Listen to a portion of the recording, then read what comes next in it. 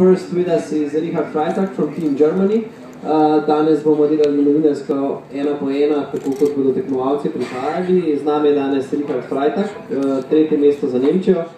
Richard, how is the atmosphere in the team? A great event today. There are 22,000 people watching. Is it something special here in Planica? Yes, it is. It was amazing. I think we had really nice weather conditions, and the crowd is so loud. After the first jump of Kranjec, it was amazing. The crowd. No, pravi, da so super pogoji, vreme, gledalci, 22,000 se jih je danes zbralo pod koncami, ki so znoreli po prvem Robojevem skoku. Do you think you could beat Norway with maybe one or two better jumps? Bi lahko Norveško premagali z eno ali z dvema boljšima skokoma?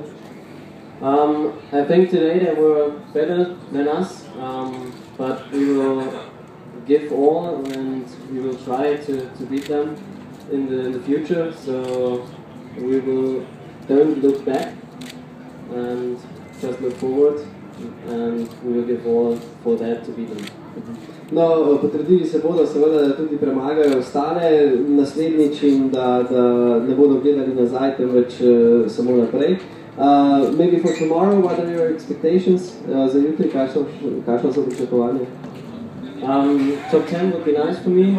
I think, well, we hope that there will be quite the same weather conditions like today, and also the people will be in a good mood.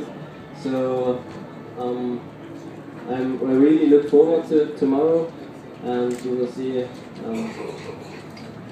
what it's like tomorrow. No, pravi, da upa, da bodo jutri pogoji enaki, zase pa pričakuje, da bo prišel med prvo deseterico. Are there any questions, vprašanja? Keine Fragen, no questions. Thank you very much and good luck for tomorrow. Thank you.